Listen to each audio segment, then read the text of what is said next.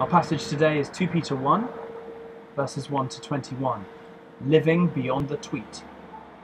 Two things seem to be in short supply today: reliable information and people of authentic character. This chapter tells us a way to have both things. Verse 1 and 2, the short introductions. In ancient days, the first line included the main points and thrust of the letter. Letters were scrolls, and the first lines were the envelope and the contents page, as well as the spine of a book, so you could quickly see what it was all about. Clearly, this is a letter from the Apostle Peter to every Christian, of all ages and stages and countries and cultures. It's not a letter like a bill or a rebuke. It's a letter that carries a blessing. Grace and peace be yours in abundance through the knowledge of God and that of Jesus our Lord. And so it's a blessing we can receive today.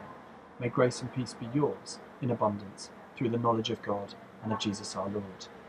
The next section, verses 3 to 10, tells us that we need to aim for how we can achieve a life of authenticity, a life that makes a real difference to people, really and truly. Listen to this great list: faith leading to goodness, leading to knowledge, to self-control, perseverance leading to greater godliness, to mutual affection and love. Wow, that's a big list. It's a high bar. Who wouldn't want to spend time with people like that?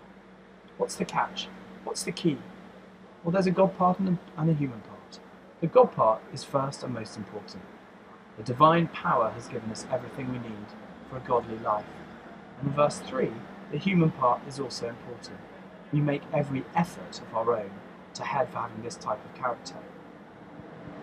And the second section says we need to find out more about the Bible, become firmly grounded and established in the truth.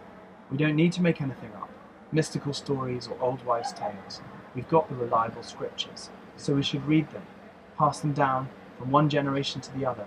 It's so clear the manuscripts are reliable, faithfully written down. They've never been changed at all, despite what any people say. Not everything meaningful can be summed up in 140 characters, but if it could, how about God so loved the world that he gave his only begotten Son, that whoever believes in him shall not perish, but have eternal life? Or, the gospel shows us the perfect path of eternal life, which is through Jesus Christ, the Son of God, who died for our sins that we might live.